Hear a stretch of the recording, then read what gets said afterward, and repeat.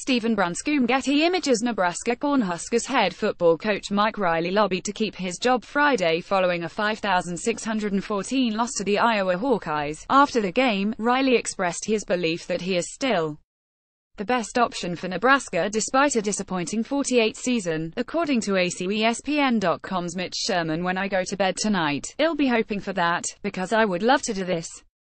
I truly believe I'm exactly the right person to do this. Football parts. I've been doing it so long, we know how to fix, and we also are doing a good job recruiting. On Monday, Pete Thamel of Yahoo Sports wrote that Riley is destined to get fired, with Central Florida's Scott Frost looking like a potential option to replace him. Per Sherman, Riley said he met with Nebraska Athletic Director Bill Moos and received indication if his job was safe or in danger.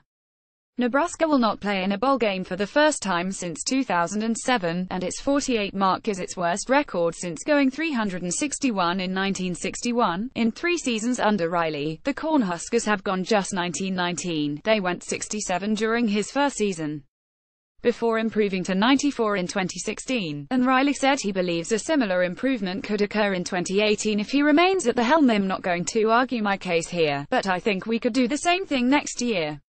I think this team will do that. I just feel that way. It's a great group. They will indeed go back to work.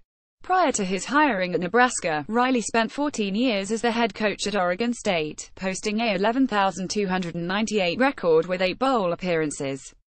While Frost's status as a former Nebraska QB would make him an ideal replacement should Riley get fired, ESPN's Mark Schlabach and Edward Aschoff reported Friday that Florida is scheduled to meet with Frost about its vacancy.